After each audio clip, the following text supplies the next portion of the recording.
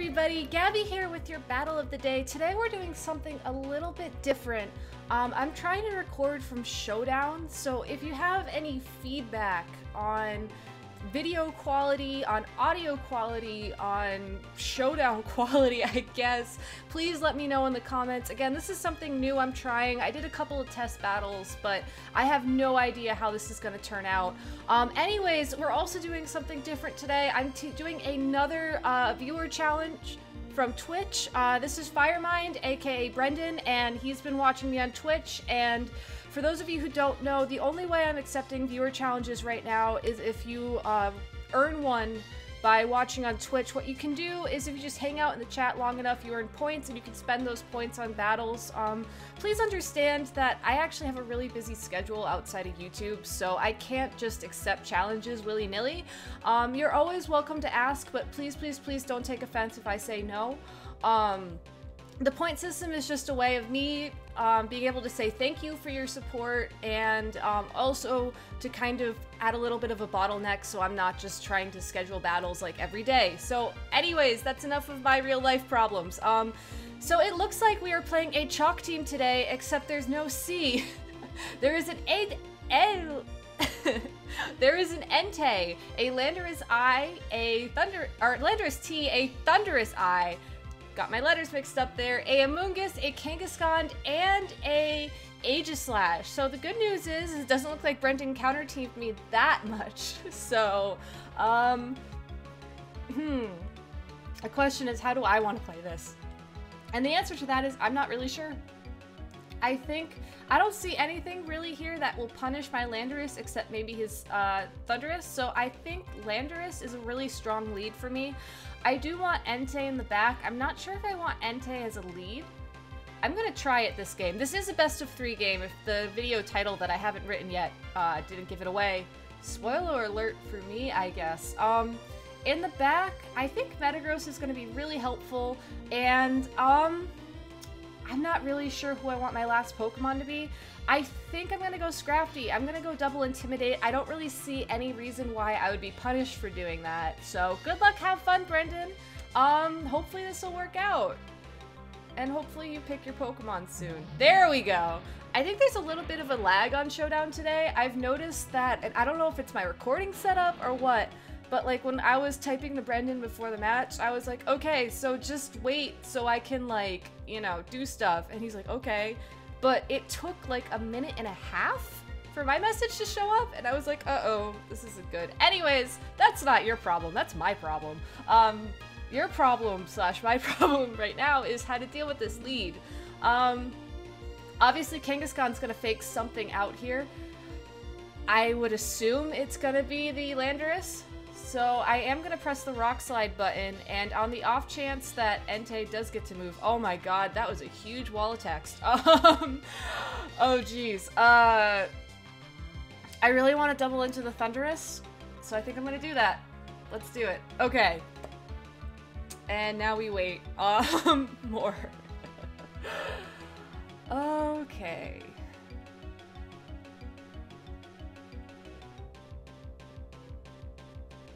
This lag is kind of ridiculous. Anyways, no fake out. Rock Slide will connect with both sides of the field. Thunderous goes for the Thunderbolt straight into Entei and reveals that it has a, what's that thing called? Stone Edge. And Kangaskhan forgets to Mega Evolve, so Double Edge only hits once, and Entei does not get knocked out. A little bit of user error there. Hopefully it wasn't Showdown's fault, because I know that I forget to check the button sometimes too. Anyways, his Landorus Therian comes in, is going to intimidate everything on the field. I think this is a really good opportunity for me to switch in Scrafty, so I'm going to do that. And as for Entei, I mean, if he has a Amoonguss in the back, then, you know, I still have my Metagross. I'm not too scared of losing Entei, so I am going to try and Sacred Fire that Landorus just to get a burn on it. If it doesn't happen, it doesn't happen. Yeah. I wonder if Kangaskhan will Mega Evolve this turn. I feel kind of mean saying that. I'm sorry. Anyways, Landorus Therian goes back. Scrafty comes in. Intimidate happens again. Kangaskhan goes away, and in will come Aegislash, actually, and Landorus does go for Rock Slide. It misses Entei, which is huge. The question is, will Sacred Fire burn here? And it does. So that was the best possible outcome for me with Entei, especially now that Landorus is at -1 and it has burn. So it's effectively useless except for flinch rolls. So because Entei did so well last turn, I am going to have it stay in. I'm going to go for Fake Out onto the Landorus slot and another Sacred Fire onto Aegislash. Landorus is the only thing that will outspeed Entei, provided it's not like a Scarf Aegislash, which I don't think is the meta right now.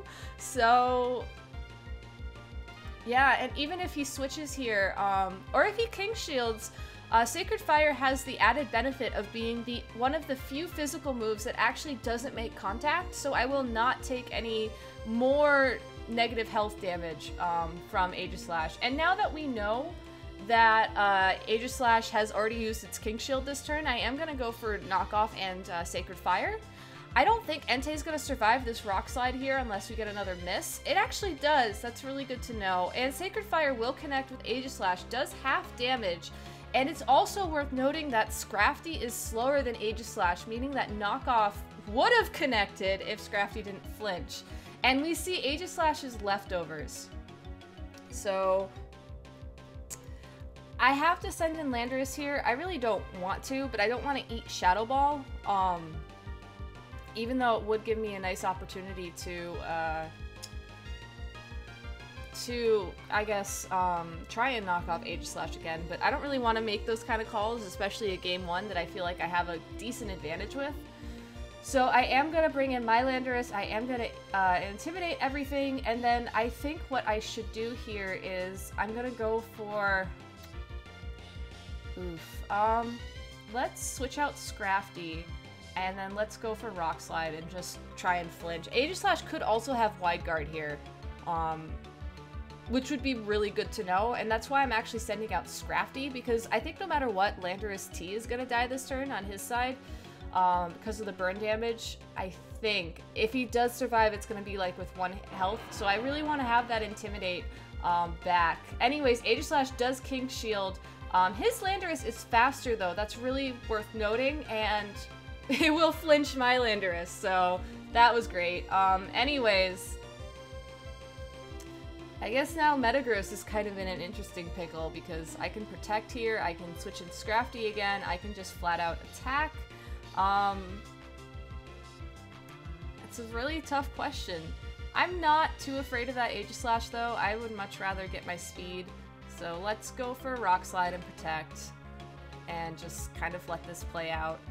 Even if I do flinch again here, best case scenario, or worst case scenario, Landorus dies this turn. Actually, I won't flinch because Kangaskhan comes in. Probably would have been worthwhile to double the Kangaskhan slot, but I'm not, I don't think this is an issue because Shadow Ball will try to connect with Metagross and fail. So I can now send in my Scrafty, get more Intimidate. I'm just going to keep pressing the Rock Slide button on Landorus Therian because even if I do get intimidated, the flinch chance is what's really going to help me here. So, yay! Oof. What else? I don't know, actually. I could have tried and predicted the Landorus switch in from him. However, it's not going to happen because Aegislash stays in and Fake Out will connect with Scrafty and gets a double crit. What is this madness? And Rock Slide misses Aegislash, meaning Scrafty gets hit 3 times with critical hits this turn. Why? Thankfully, I just need to kill Aegislash this turn and I should be okay, but wow. Triple crit. Triple crit. I mean, after Scrafty got burned 3 times yesterday, like, Scrafty, you're killing me here. Anyways, Kangaskhan goes away, Landorus comes out, it will intimidate everything on the field. My goal here is to kill that Aegislash, but with another Rock Slide miss, I don't know if that's gonna happen, because Flash Cannon will pick up the KO on Scrafty, and yeah, this is bad. Just goes to show you how triple crits can just ruin your game.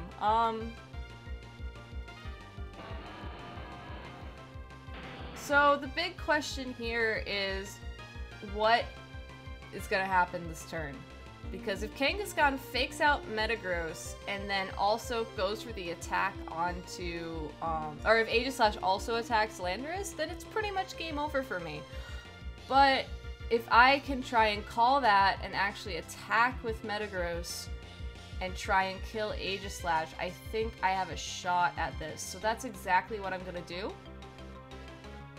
It's really my only play here. I've been in these situations before, and because there's so much offensive pressure from Kangaskhan, I really have to play this right. So that's why I'm going for the risky play.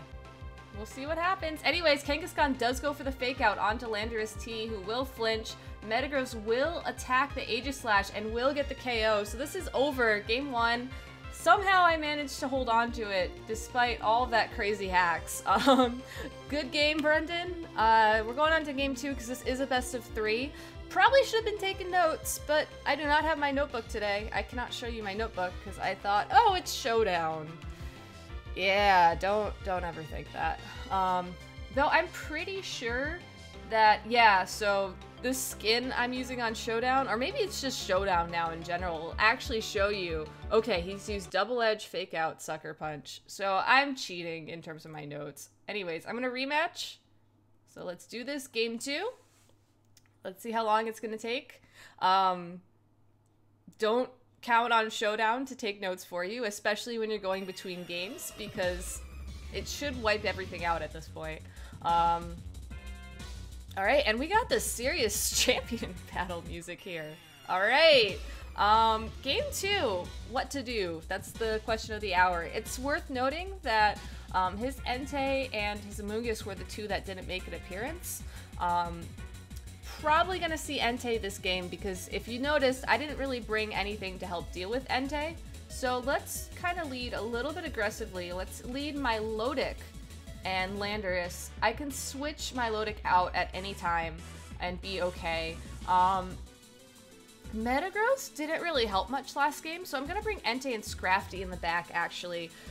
Both of them can help a lot with everything on his team. Metagross was really just for a extra ice thing, even though it's not really an ice thing, and a extra Zen Headbutt for that Amoonguss, but between, I think, my Milotic and Entei, as long as I'm careful about this, I should be fine. And I really think my Milotic is gonna give me an edge here. Anyways, we see a Thunderous Kangaskhan lead here against my Milotic Landorus Therian. Unfortunately, that means I do have to switch out, but because I do have double Intimidate on this team, I'm probably just gonna do that.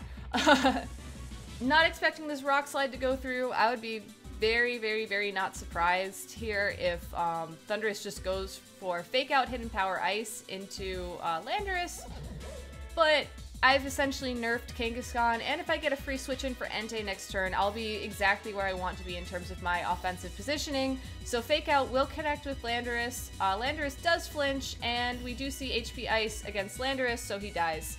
If I wanted to play that a little bit better, I could have left my Milotic in, but I'm not. I think I'm fine, honestly. I'm not worried at all right now. I do tend to notice I do that, though. As soon as I click in, like, buttons, I will say, oh yeah, my opponent will do this, and then it's exactly what they do, and it's like, okay, Gabby, maybe you should slow down a bit and, like, say what you think your opponent's gonna do before you click buttons. And Showdown makes it incredibly easy to do that, too, which is frustrating a little bit. So, at Kangaskhan at -2, I really don't think it's gonna stay in here. I would not be surprised if we see a Landorus on his side.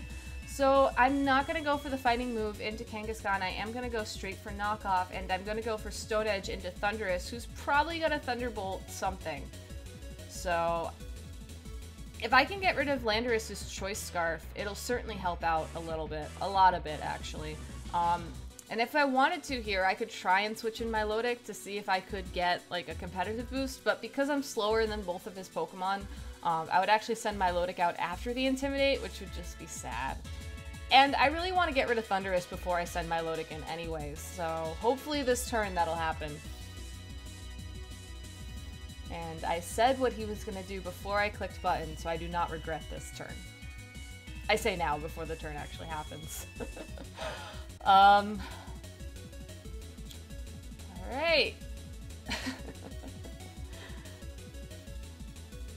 Now I'm starting to regret the buttons I clicked. It's just a matter of time. If you sit here long enough, you will, it's like staring into the void. You're just like, oh no. All my worst fears are gonna come true. Alright, anyways, Thunderous goes for the Sky Drop. Double Edge will connect with Scrafty, does not get the KO. Kangaskhan, surprisingly enough, does not switch out, which is very strange because Sky Drop isn't going to do that much damage to Entei. Not really sure why he did that. Good to know, though, that Thunderous does have Hidden Power Ice, Sky Drop, and Thunderbolt with a Life Orb. So the last slot is either Taunt or Protect, if I had to guess. As for what I'm going to do now, it's really tempting to actually go for the Drain Punch again. And in fact, I think I have to because Scrafty's health is getting a little bit too low for comfort. This would be a really interesting time to set up a substitute because I know that Skydrop isn't going to do that much damage to Entei, and having a sub up with Landorus most likely coming in would certainly help, so I am going to do that. I think Skydrop is probably going to do around 20 to 30%. I'm not 100% sure. I haven't done these damage calcs, but Skydrop is usually a move on Thunderous that does a little bit more of utility than anything else, but it crits, and Double Edge will connect with Entei and crit again, so Entei dies to crits. Oh my god. Okay, well there goes my master plan. 2 crits in 1 turn again. RNG not on my side this time. I think next game I'm gonna have to lead heavy against Thunderous because this is kind of ridiculous. Yeah, so I think I pretty much lost this game, even though he doesn't have a Mega anymore. Yeah, I needed Entei to stay alive that turn. And that really didn't happen, so GG. Anyways, Aegislash comes in. Remember, Aegislash is slower than, or is faster than my Scrafty, so I could just go straight for knockoff here. But unfortunately, I need Thunderous to die because my Lodic is pretty much a sitting duck in terms of, Thunderbolt Life Orb problems. So yeah, we are going to go for the knockoff onto Thunderous to get rid of Life Orb. We're gonna recover, and if my Lodic stays alive this turn, I have a shot. If my Lodic dies, then I do not have a shot. So that's my win condition. Makes me wish I could run 5 moves and have Protect and Recover, but hey, sometimes you gotta make choices, and a lot of times, it's just for the best. Anyways, Shadow Ball is... Aegislash is also faster than my Lodic, so that means that I am pretty much out of luck here. I tried to recover, it failed, and now it's just Scrafty versus the world. I mean, I could still pull this off, because I did get rid of Thunderous's Life Orb. It's not going to be pretty. It's not very likely. In fact, I would be tempted to forfeit here if I knew that there was going to be a game 3, but I don't think there's much knowledge that he can gain about my Scrafty that he hasn't gained from just watching my streams in general, so I'm going to play it out. I am going for the KO on Thunderous because... Actually, I don't know. That might be a mistake. Maybe I should go for Aegislash. Anyways, I guess I didn't because, yeah, Landorus T comes in. Thunderbolt will connect with Scrafty, brings it down to half health. Thankfully, it doesn't paralyze it. At this point, I'd kind of expect it. Anyways, it is Landorus T and Scrafty versus, Landorus T and Aegislash versus Scrafty. My only option here is to try and get it down to 1-on-1.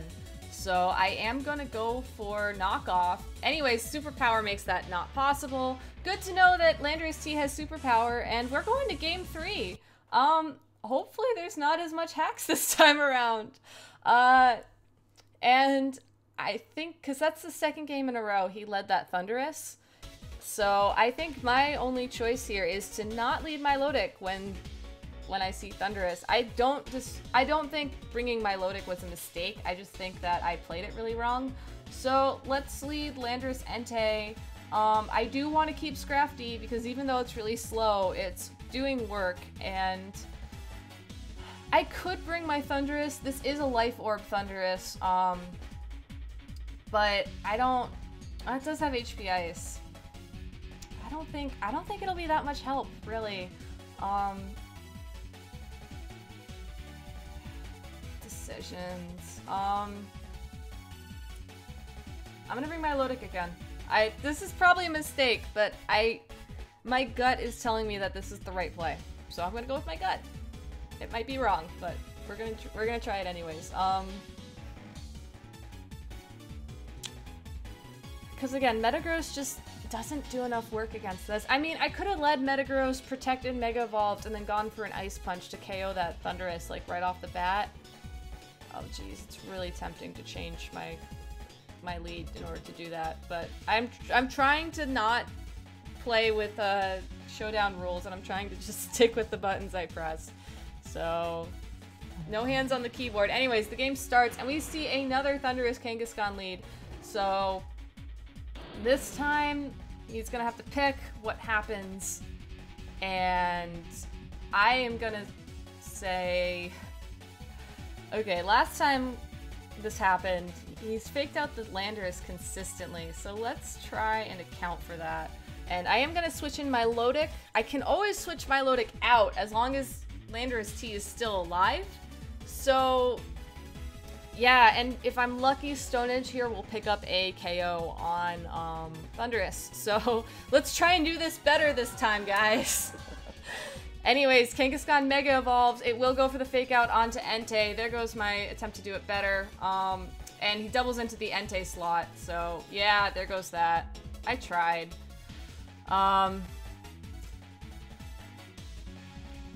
It's so tough because really Thunderbolt here could take out anything. But I have a gut feeling that he's gonna go for Entei again. I don't know.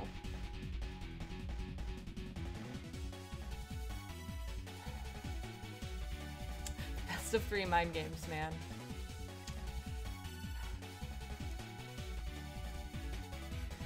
And even if this does backfire, I think having Kangaskhan down to -2 will be helpful. And anyways, Thunderbolt does connect with Milotic. It paralyzes it. Oh geez, here we go, here we go. Double Edge will go into Landorus Therian. Doesn't crit this time, so that's nice. But Milotic does get Ice Beam off and puts Thunderous into Rock Slide damage area, words, things. So here I'm probably gonna end up seeing a Sucker Punch from Kangaskhan if I had to guess. So I am gonna switch in Scrafty. No. Yeah, let's go for Recover, let's go for Rock Slide. Hopefully Rock Slide will connect. If it doesn't, I will be really sad.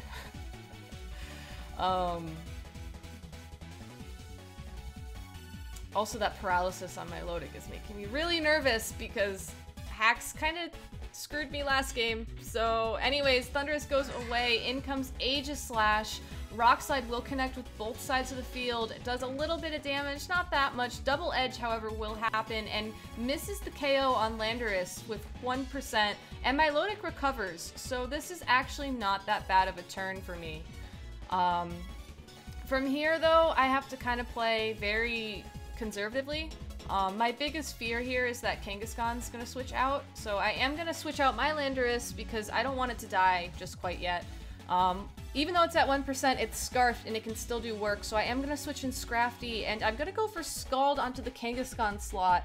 I don't think Kangaskhan's gonna stay in right now, and if it does, I'll be very surprised.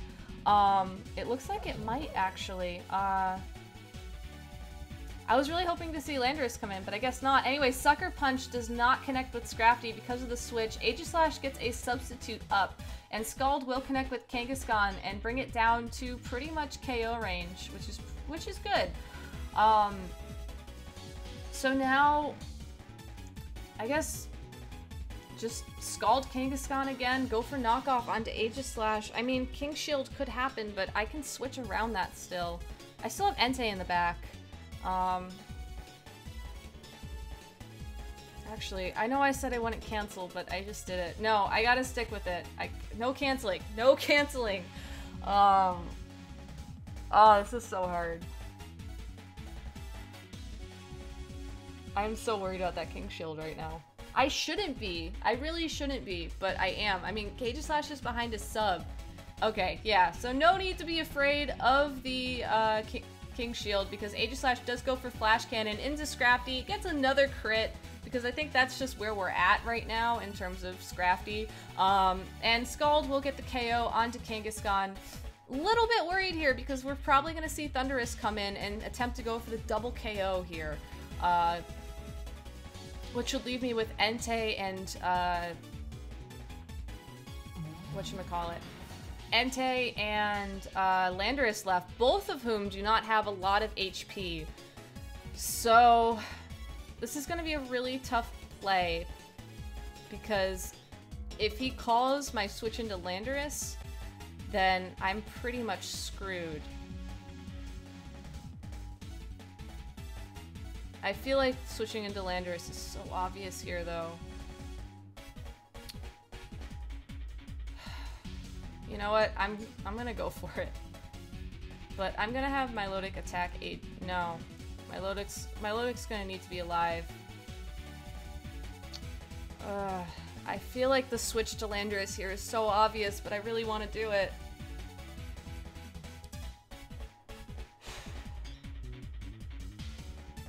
Unless he doubled into the Milotic spot thinking that, oh, well, if Thunderbolt fails, then at least something else will happen. I don't know. I don't know.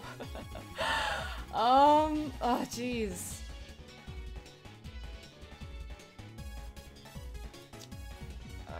Anyways, okay. Thundurus switches out.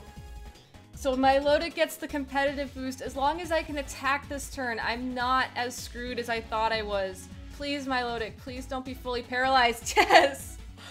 Oh, thank God. Okay. That turn went about as well as any turn could go for me.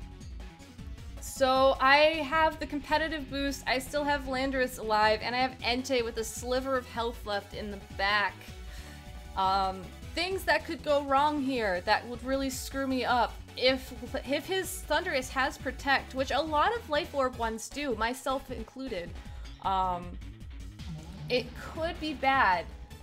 But because of that, I am going to press Rock Slide, and I am going to try and Scald into Aegislash. I think I can kill it no matter what. So, fingers crossed. This game isn't over, but that last turn certainly shifted the momentum a lot into my favor. Ugh, okay. Sorry, I need to breathe. I'm getting all flustered again. Oh, man. Tough plays. Tough plays. And this, I mean, you're not gonna see this for like a couple weeks, but I recorded a podcast with CanoCast yesterday, and people were asking about my thoughts on Chalk, and I just want to like throw it out there that, you know, while it's a very basic core, we were able to have a very high level game here. And I think that's kind of the benefit for Chalk, is that, you know, if you're just starting out and you want to be able to play at a very high level and start playing with more of the mind games and less of the like type matchups, it can really help to, you know, just pick up something that you know works, like Chalk in this case, and use it and learn how to play the game, like the mind game, as opposed to the like normal game. Anyways, Fyermind forfeited. Great games. Came down to mind games in the end, which always makes me feel kind of happy, honestly, because I hate it when the RNG takes over. It could have very well gone to Fyermind. If I were fully paralyzed, that turn with the Ice Beam, I think that would have been enough momentum for him to take it. So great games. Thank you so much for watching on Twitch. Thank you for the challenge. Hey, if you liked this battle and you want to see more of them, press the subscribe button. You know, follow me on Twitter, Twitch. Again, I know I don't stream that often, but I have hiccups. I'm sorry. I know I don't stream that often, but you know, when I do, you can earn points and maybe you'll be up on one of these videos someday. So thank you all for your support. I hope you have a great Sunday, a great week, and I will be back tomorrow with another battle of the day. See ya. Wait, where's the stop recording button? Oh God. Bye!